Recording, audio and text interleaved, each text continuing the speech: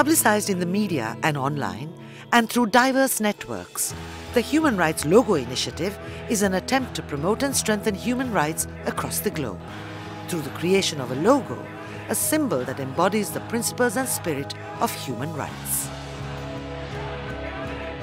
Open to entries from anywhere in the world, the competition received over 5,000 submissions from 180 countries in the first 6 weeks since it was announced.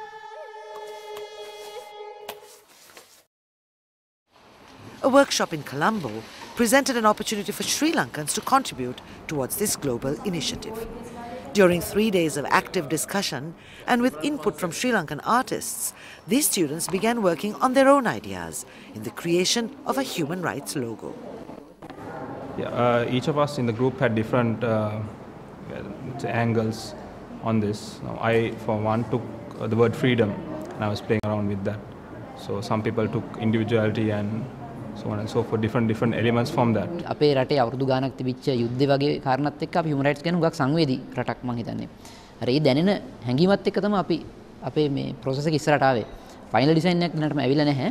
නමුත් මේ process එකේ දැනට මං හිතන්නේ අපේ තියෙන design හුඟක අර ඒ අපිට දැනෙන දේ පෙන්ලා තියෙනවා. Everybody was inspired by like different things like some people took freedom and then some people took the right to speak and all of that. අපේ රටේ නිර්මාණකරණයට බහින්න ඉන්න අනාගත පරම්පරාව ඇත්තට මෙතන ඉන්නේ. තරුණ සිතුවිලි මෙතන තියෙන්නේ.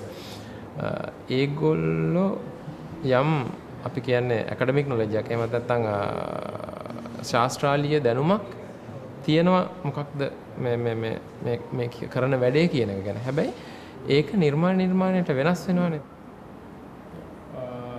The design workshop was facilitated by design academics and artists, including Situmini Ratnapala and Chandragupta Tenura.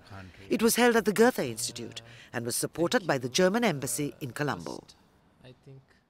The idea of the small workshop we organized together with academia in Sri Lanka and young students was to show how challenging it is to find such a symbol, but also that there is lots of creativity here in Sri Lanka, because in Sri Lanka too, in the last 3 decades, human rights have so often been violated in this awful conflict, and I think it would be more than appropriate if this worldwide symbol for human rights would come from Sri Lanka.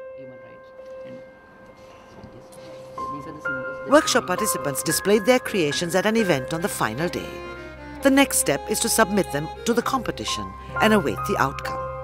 With thousands of entries to choose from, the task of selecting winners will no doubt be difficult. But the future may well see a symbol for human rights that is as easily recognized and universally understood as love equals heart and peace equals dove.